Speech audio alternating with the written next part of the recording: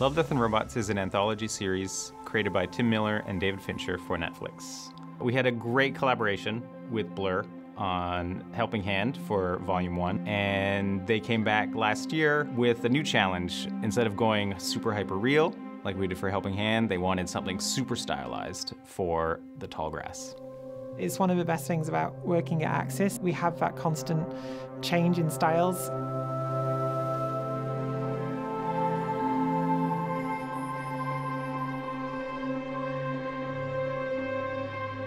The Tall Grass is based on a short story by Joe Lansdale, and it's about an ordinary man who encounters something extraordinary that is going to change his view on the world for the rest of his life.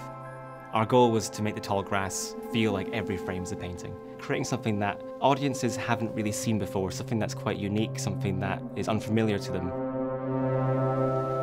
And we really wanted our short to feel like one of those visual development paintings. Like, what if that came to life? And how do you do that in computer animation?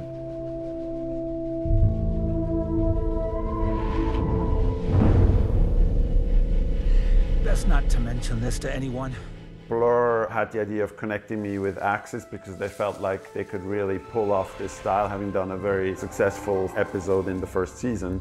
We had a lot of freedom to develop the look and style of The Tall Grass. To actually get there, we had to really step outside our comfort zone and develop new workflows, innovate new methods to really create something that hasn't been done before.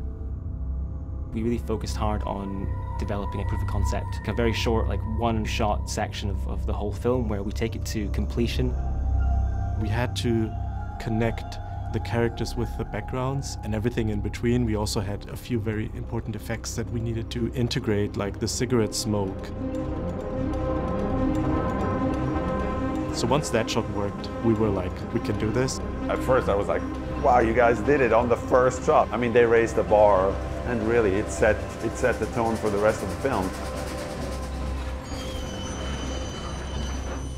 When you're applying very prominent brushstrokes onto something, it's very easy for that to suddenly look ugly in one particular shot. So there was a bit of back and forth. If you look carefully along the sides of his nose or the angle of his forehead, there's a certain kind of chiseled faceting to the 3D model.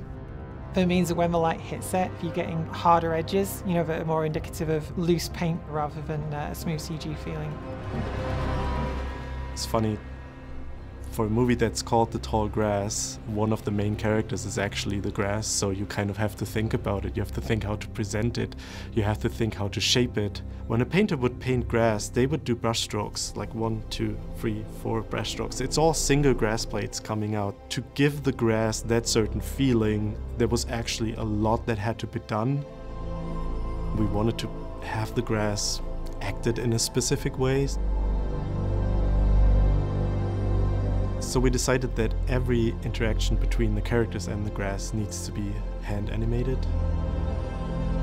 Painting is a static object, and animation is a moving thing, and finding something in between brings you closer to a painting. So this is why we decided to animate on every second frame rather than every frame, to get a little bit of a stop motion feeling into it. There is a handmade feel to it. I'm not particularly interested in an audience saying, wow, that looks just like it's real. I'm interested in, wow, I really feel the character's emotion. So we didn't want to go cartoony or over the top. I'm really grateful to Blur and Netflix to have had the opportunity to do something like this that is so unique in style. I'm incredibly proud of the work that Axis Studios has contributed to the Love, Death and Robots series. 2 films, 2 incredibly different styles. Not a lot of studios would be able to do that.